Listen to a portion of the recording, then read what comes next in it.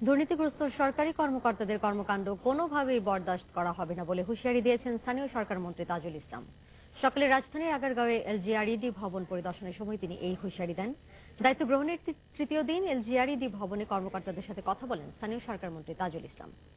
এ সময় সরকারের বিভিন্ন প্রকল্পের অগ্রগতির খোঁজ খবর নেন তিনি। স্থানীয় সরকার মন্ত্রী বলেন, দুর্নীতির বিরুদ্ধে সরকারের অবস্থান জিরো টলারেন্স। দুর্নীতির কারণে কোনো সরকারি প্রকল্প যেন বাধাগ্রস্ত না হয় সেদিকে কঠোর নজরদারির তাগিদ দেন তাজুল ইসলাম।